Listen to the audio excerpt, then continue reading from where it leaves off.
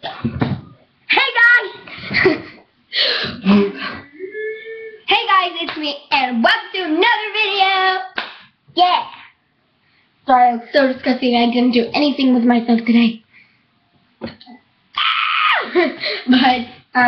yeah, this video is going to be on how to get your own horse.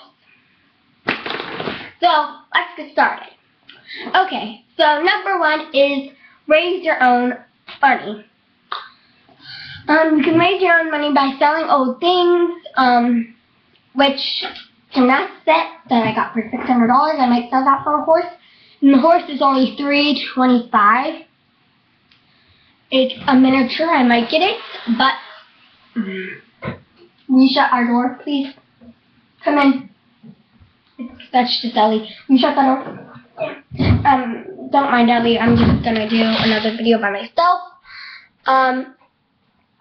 Like I said, you can raise money. Your parents wouldn't want to buy a horse. And they'll probably say, "Oh, you need to raise your own money before you get a horse." I'm so sorry, guys. Excuse me. I have hiccups. Don't mind me having hiccups. Okay, but like I said, you could raise stuff. You could sell old things like really old things. Like we have a few things that are really old, like a 1980. I don't know where it's from. I don't know when it's. But we have an old, like a really old sewing machine, and we could sell that. I got eyebrows, like we could sell that. Hate hiccups. But you can also have a garage sale, which is a really good idea. And yeah, I think it's stupid that you have to have a license for garage sale.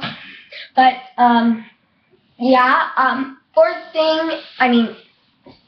second thing is you have to get your own equipment, which is basically like money. You could raise money. You could do chores around the house, because if your parents pay you to do chores, I remember that Ashley got paid $20 because she got the most hard work, which was the laundry and the dishes. Sydney got paid $17. I think it was $17. $17 for sweeping all the floors and mopping, and I got paid $10 for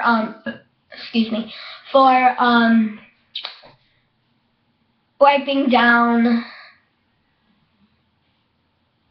tables in the fridge and washing off the counters. But yeah.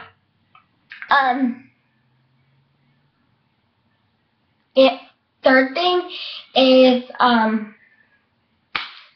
place to keep it at. Okay, I think it is so stupid that you're not allowed to have the horse in the city. I mean, they could probably get hurt or something, but like I live in the city and I live right by East Market Street, and if the horse got out, it would get run over. But we're moving to Tennessee, hopefully in April. But yeah, and we're moving somewhere in the country out in Tennessee.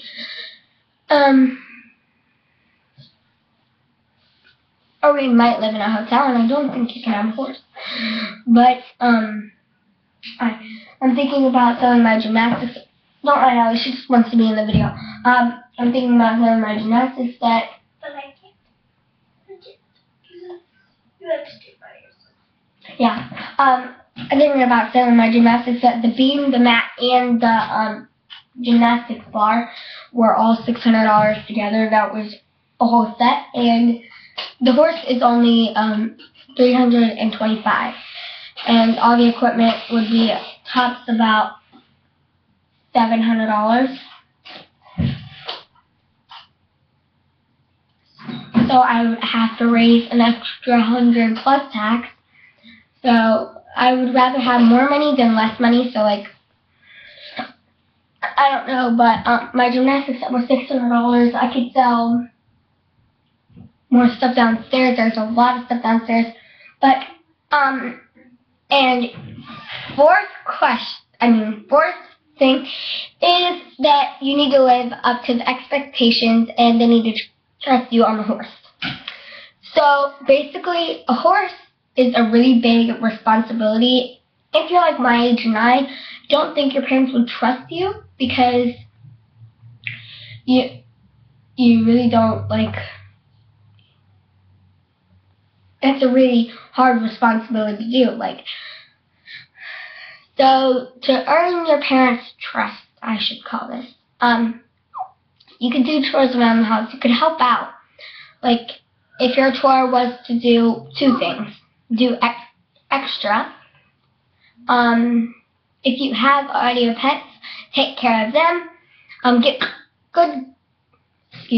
good grades in school, and just help out a lot with your mom if she's struggling, or she's sad, or she's frustrated. Just listen to your mom or your parents or whoever's home with you, or your grandma, your grandparents. Just listen to the boss. And you guys know I don't listen to my mom, but I'm gonna actually start doing that because I want to gain my mom's trust on this pet. So yeah.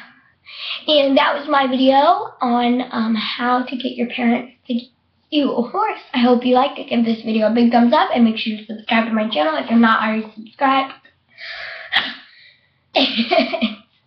See you next time. Bye, guys.